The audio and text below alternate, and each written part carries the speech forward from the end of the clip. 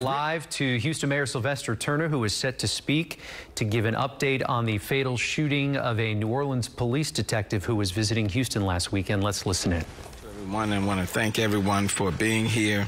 And this morning I'm joined with Chief Troy Fenner, Chief Satterwhite, various homicide investigators, and Harris County District Attorney Kim Ogg, Chief Pena.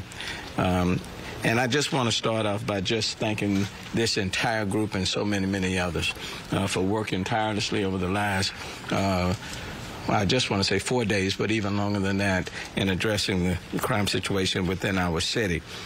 This morning, we are announcing the arrest of 2 individuals in connection with the murder of New Orleans Police Detective Everett Briscoe and critically wounding Darren Ricoffey, who remains hospitalized in critical condition. These suspects are charged with capital murder and attempted capital murder, and Chief Fenner, as well as Harris County District Attorney Kim Ogg, will speak more specifically to these charges. 4 days ago, we stood here and said we would find and arrest the individuals responsible for the shooting that happened at the restaurant at Grotto's on Saturday, August 21st, and that is exactly what happened. We said we would find them, and I want to thank all of law enforcement and all of the people in the community that assisted in helping to find them. I want to thank Chief Fenner and the HPD homicide detectives and other law enforcement officers on the ground who have worked diligently to locate and arrest these dangerous criminals. I am grateful to members of the community who called in tips, including one to Crime Stoppers Houston, that led to an arrest in this case. I want to thank Houston businessman Tillman Fertitta, owner of the restaurant where the shooting happened, for his generous financial contribution. I also want to thank ATF Houston and Crime Stoppers New Orleans for adding to the reward fund. Let me just say, before this press conference started, I had a conversation with Mayor Cantrell out of New Orleans, and number one, to tell her of what was unfolding today and that these suspects had been arrested, and also let her know that we are continuing to pray and offer our support to the people in New Orleans. I am proud of this community and how the city stepped up to do the right thing by calling in to provide detailed information that led to these arrests. This is a heartbreaking time for the victims' families and in many ways for the entire city of Houston and New Orleans. And I do want to continue to extend my prayers to Officer Briscoe's wife and his family and his friends and the fellow police officers in New Orleans. And then I want to continue to lift up Mr. Ricoffey and his wife and his children, family members, and friends. The break in this tragic case won't bring back Detective Everett Briscoe. It won't undo what Mr. Ricoffey is dealing with at this point in time. But I pray this development provides some amount of relief for the family as they prepare to lay Mr. Officer Briscoe to rest in New Orleans Saturday. I have asked Mayor Pro Tem David Martin and his wife to represent the city of Houston at that funeral tomorrow. My heart goes out to his wife, his children, extended family, friends, and fellow officers. And to the Ricoffey family, I want them to know that we continue to pray for him and continue to lift them up as well. The city of Houston is sending representatives, and I just simply ask that we continue to do our best as we move forward. The work on this case is far from over, and let me now yield to Chief Fenner to provide additional details. Thank you, Mayor, and thank everybody for being here. I just want to thank our community. And this is what happens, and this is what we talk about when community and police officers come together. And not only this homicide, but all homicides in our city. I'm fortunate and glad to stand with our district attorney, our fire chief, Sam Pena. Thank you for being here. But I don't want to repeat everything that the mayor said. I want to thank Tillman Fertitta, our Crime Stoppers, both here in Houston and in New Orleans. our ATF partners, all of our partners that assisted us. But I also want to thank our team, our homicide team under Commander Deese, Lieutenant McGowan, and all the other investigators. Great work, but we cannot do it alone. But I want to speak shortly to the human element, that sometimes things that go on behind the scenes with families who are suffering because of senseless violence. They're people. I'm proud that I'm going to go down and stand with my colleague and my friend,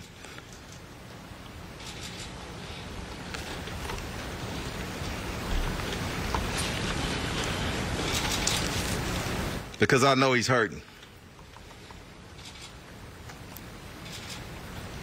Superintendent Ferguson and that entire city, and both of these families, we're going to be standing. They got a storm approaching, and then he has to deal with all this. And we're going to stand with them as a city, as a department. And I'm proud. When this is over with, we're heading down.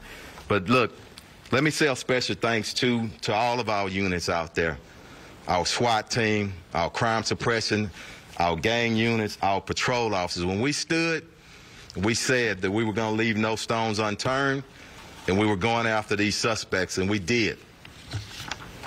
So Wednesday afternoon, we arrested one suspect, Anthony Richard Jenkins. His picture is over here. A 21-year-old male. He was arrested on an apartment complex on the southwest side of Houston. Also seized in that arrest was a vehicle, a Nissan Altima, which matched the description of the vehicle that left the homicide scene. Also, Frederick Dwayne Jackson was arrested Thursday, and he was taken into custody by our SWAT team. And before I turn this over to our district attorney, I want to let you know, please continue to pray for both of these families. Miss Rickoffey, I meant to say, and Miss Briscoe, I spoke to both of them this morning. I spoke to Miss Rickoffey last night at the hotel. She's hurting, her family is hurting. Pray for her husband. He's still fighting. But more importantly, pray for everybody involved. And we got even other victims out here that's lost loved ones to senseless violence in our city and other cities. Communities, everybody stand up. Good police officers, good people coming together, solving senseless murders. And we're going to make all our cities in this nation, including Houston, safer. So thank you, and I'm going to turn it over to our district attorney.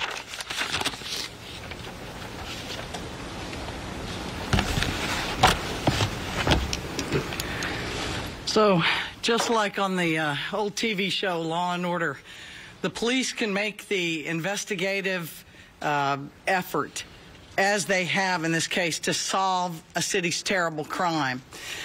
It does take prosecutors, however, to take that charge to court. And with that, I want to thank our prosecutor, Cameron Callaghan, works under Ruben Perez in our Gangs and Organized Crime Unit.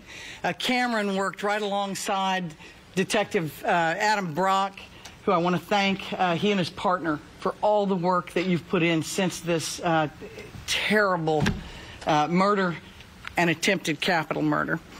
And I just don't have enough good things to say about the leadership of HPD, Mayor, under my friend Troy Finner. I knew when he was at the scene this weekend that they would find the killers, and with the aid of his investigators and our prosecutors, they have. So thank you to police, to prosecutors for getting these violent criminals off the street before they could hurt someone else. We're sickened by this bold attack, which left one beloved detective dead and another good friend of his still fighting for his life. And our city's shaken at how this could happen on a weekend afternoon at a restaurant in the heart of our tourist area and the Galleria community. The facts are brutal and they are heartbreaking. And we're going to seek justice for both victims and their loved ones as our prosecutors work tirelessly first to obtain no bond on each of the offenders. It should surprise no one at this point in Harris County, Texas, that both individuals were already out on bond, one on multiple bonds. One for aggravated robbery following a different victim home from the Galleria, and another for aggravated assault. Both are charged with capital murder and attempted capital murder. And capital murder is the highest crime there is in Texas and under our law, and a conviction can only end in two ways: death or life without parole. And I want our city to know that death is on the table. A senior committee of prosecutors will be reviewing the evidence gathered by the police in this case and will announce what the results of that are after all the evidence is in and due consideration has been given. As I keep saying, I am opposed, along with the mayor, the police chief, to the repeated release of people on multiple bonds. There is no doubt that that is in part driving the crime rate that all of these members of law enforcement are working so hard to prevent. So in spite of the frustration that everyone feels, I think today is a moment that we should be proud of, because you have caught the offenders. There is a third suspect who is a person of interest. No further information will be disclosed about that person at this time. And I just want to thank Chief Fenner. He called it right from the beginning. At least one of these individuals, Jenkins, is a known and documented gang member with YSB, the Young Scott Block gang that has been responsible for so many other crimes in the South Lawn and Southwest area of our city. And I applaud everyone who has been up day and night for doing their job. And I want to thank in advance the prosecutors who will be carrying the ball forward on no bond requests before the magistrates and the judges in the trial courts. And we look forward to receipt of all the evidence, the identification and capture of the third suspect, and moving forward before a Harris County jury. Our juries are comprised of regular people. I think regular people in this county are really suffering under the crime wave that we've been seeing. And so thank you to all of our partners who are working so hard to end that crime wave. We'll bring up Lieutenant.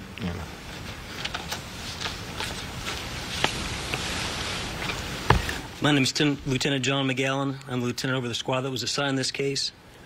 I'd first like to say that, as with any case that my squad is assigned, or anybody in the homicide division is assigned, our first priority is to clear the case and to get justice for the victims. In this case, we had some other priorities.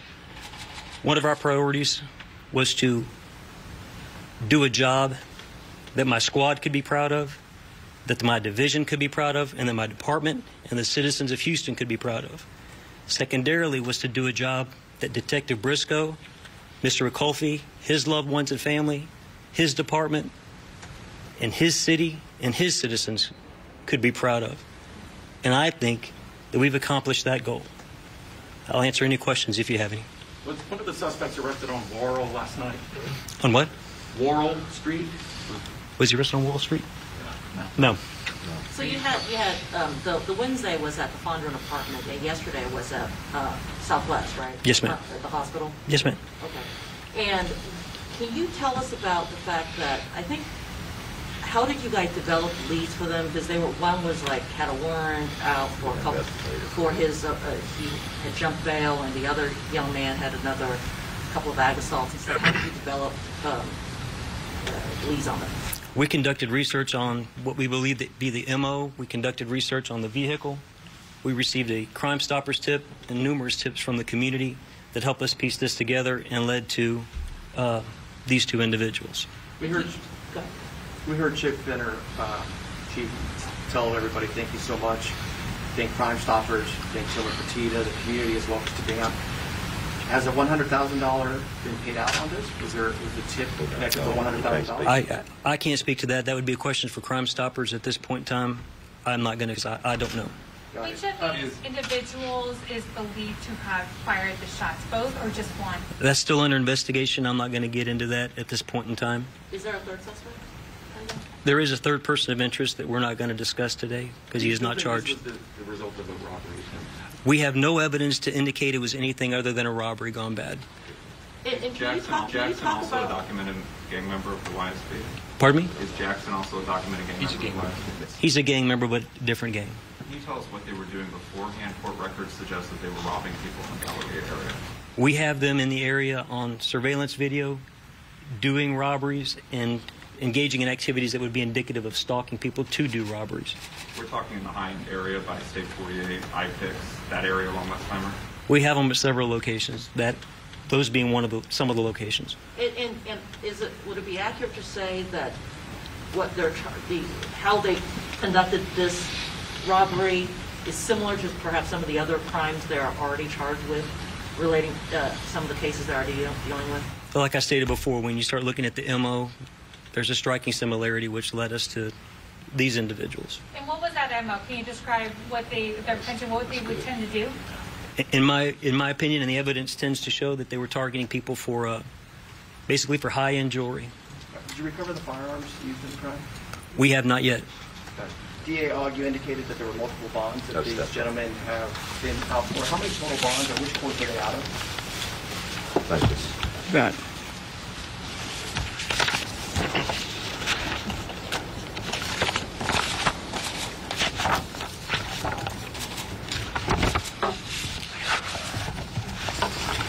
Okay. Jenkins was on bond for aggravated assault with a deadly weapon. The bond was $40,000 when the new offenses were committed. He has a prior, which normally juvenile convictions are not disclosable, but this one is in the public record. He had a 4-year determinate sentence in 2017. So he was out on 1. Jackson was out on, and I'll have to tell you the court in a minute. Jackson was on bond for aggravated robbery for an incident that occurred in 2020. He's accused of, in that case, of committing an aggravated robbery along with a co-defendant of a complainant who is believed to have been followed home from the Galleria area. That victim was robbed at gunpoint of items in excess of $40,000 in value, and he's had to post 2 bonds in this case because he was forfeited once in January of 2021, and he forfeited again on August the 11th when he failed to show up for docket as a result of cutting his ankle monitor off. The time he cut the monitor, he was out on a $150,000 bond for the aggravated robbery. There is some indication that the desire to obtain bond money could be involved in the case for another individual. You know, I want to say that the way that bail is being handled right now by bonding companies can and may have compounded the problem by just taking a small percentage and letting those accused who are out pay the balance. It can be considered a motivation for further crime to raise their bond money. Additionally, for other gang members or friends or family who are in jail, sometimes criminals can be motivated to try and rob to raise more money for their bail. So bail is the thread that is unraveling community safety right now, and it is our desire, every person up here, starting with the mayor, to restore order right now to the city. In explaining, they were not eligible for no bond, right? Because people tend to, just before this happened, if they were not eligible, or... I'm not prepared to tell you right now. Bail is a judicial responsibility, and we presented evidence in these cases, and all I can tell you... Because we listened to one of the PC court document cases, I believe, for Jenkins, and I believe the prosecutor would be, the DA would at the PC had mentioned that he was not eligible for a no bond situation prior to this charge? I'm not sure. What I can tell you is that these ankle monitors, there's at least 4,000 people, as I understand. You are listening to Harris County District Attorney Kim Ogg. We also heard from Houston Mayor Sylvester Turner and Houston Police Chief Troy Finner announcing the arrests of 2 people in connection to the death of an off-duty New Orleans police officer last weekend who was visiting Houston. You can continue watching this news conference. We are streaming it live for you on click2houston.com. The news at noon starts now.